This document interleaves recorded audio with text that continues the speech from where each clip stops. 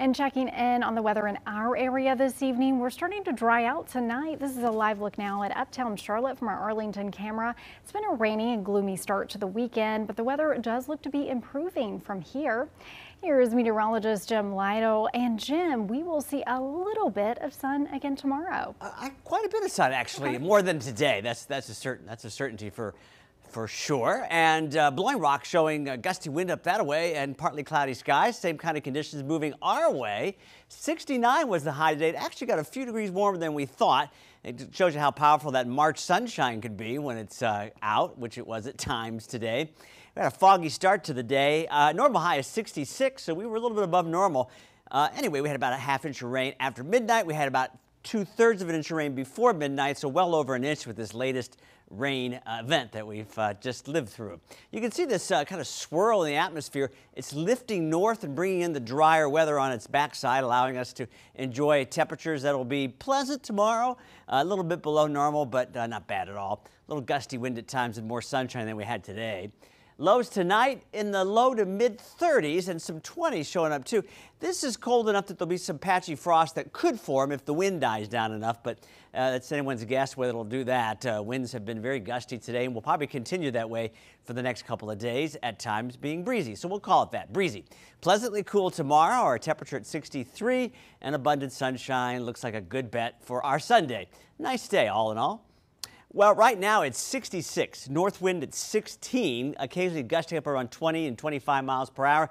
Humidity level is low, dew point is relatively low, and all this is working to give us kind of a dry, cool feel to the air, which will continue overnight.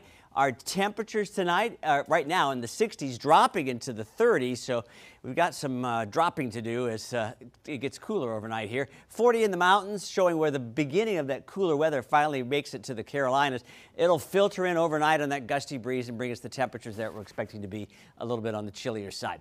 Well, it also is clearing up. You can see the clearing line moving in with this frontal boundary as it moves east of us, taking the showers with it. So things look good for the rest of tonight, tomorrow, and really into Monday and Tuesday before the middle of next week delivers us some rain that could be at times a little bit heavy. So that's our next system to watch, but not until late Tuesday and Wednesday. Until then, as I mentioned, smooth sailing coming up. Our radar going up higher shows the storm system that's bringing in the cooler weather. Look at this onslaught of snow that was in Rochester and Syracuse. Now it's moved up into the northeast, giving ice and snow issues to New England. Cold weather on the backside of that low is feeding this next storm system, which is going to bring a big snowstorm to the Twin Cities, anywhere from a foot to a foot and a half of snow. I know, crazy, isn't it, in March to have that kind of weather? 38 degrees in Futurecast tomorrow morning. During the day on Sunday, we rise up into the lower and mid-60s with clear skies. A band or two of clouds come through, but no precipitation. I want you to note that for Monday, and our highs going to the 60s. Here's the high temperatures. Warming into the 60s and low 70s. Overnight lows flirting with some freezing things and some frost issues on Sunday, Monday, Tuesday morning, but I don't think it'll be all that widespread. Mountains, you stay pretty cool. Next chance of rain Tuesday and Wednesday for you. Same story for us. Tuesday, late Wednesday, looks like the rain comes back to the forecast, but pleasant temperatures really for this week of March coming up here.